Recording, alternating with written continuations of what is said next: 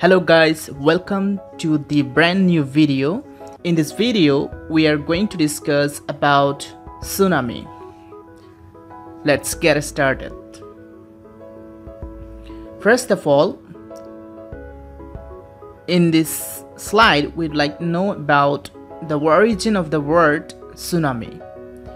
Basically, the word is a Japanese word and it means harbor wave. How does tsunami occur?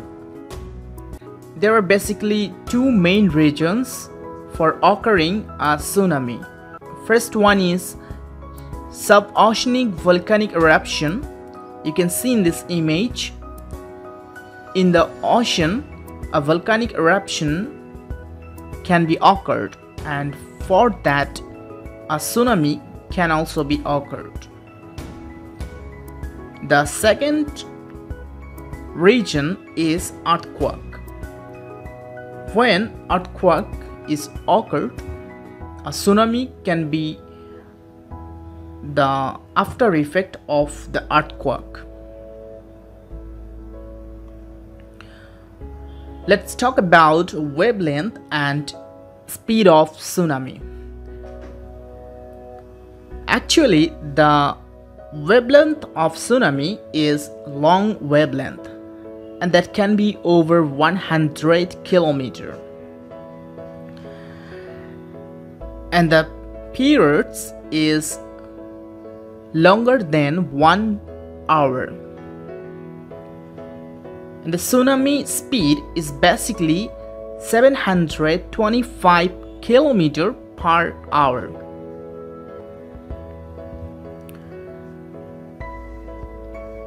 A tsunami can be very much powerful. Then let's talk about the energy of a tsunami. The loss of energy equals to 1 divided by lambda. Since lambda very long, little energy lost. Waves can travel great distances and still be very destructive. You can see in the lower image, this is the open sea, and tsunami may be occurred in this place, and the destructive effect you may understand by this illustration.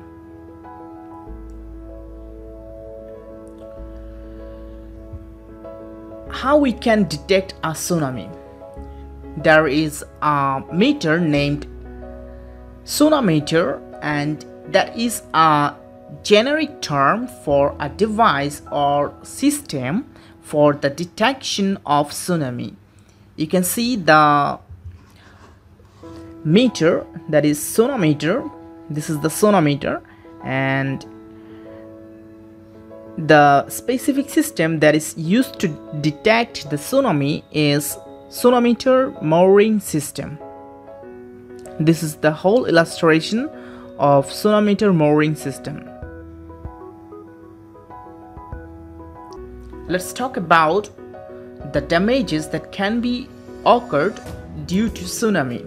First of all, a massive destruction.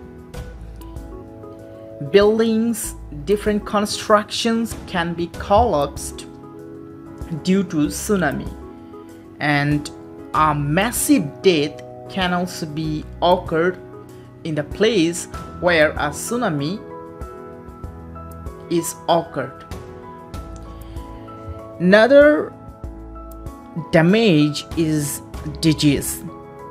Different diseases can be introduced to the specific place where the tsunami is occurred.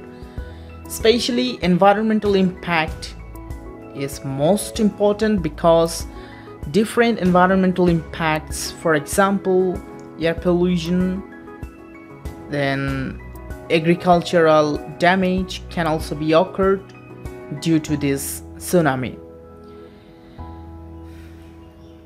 The last one is psychological effect. Basically, when a tsunami occurs in a place, the community can face psychological effects.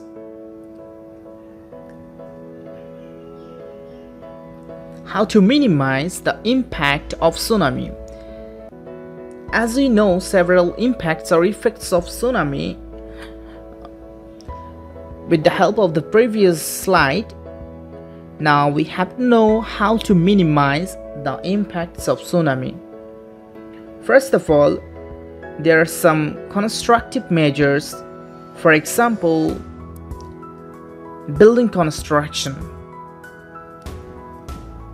I'd like to emphasize this one because if we, the human beings, want to minimize the impact of tsunami, then we can take necessary steps to build some constructions that will be really helpful to minimize the impact of tsunami.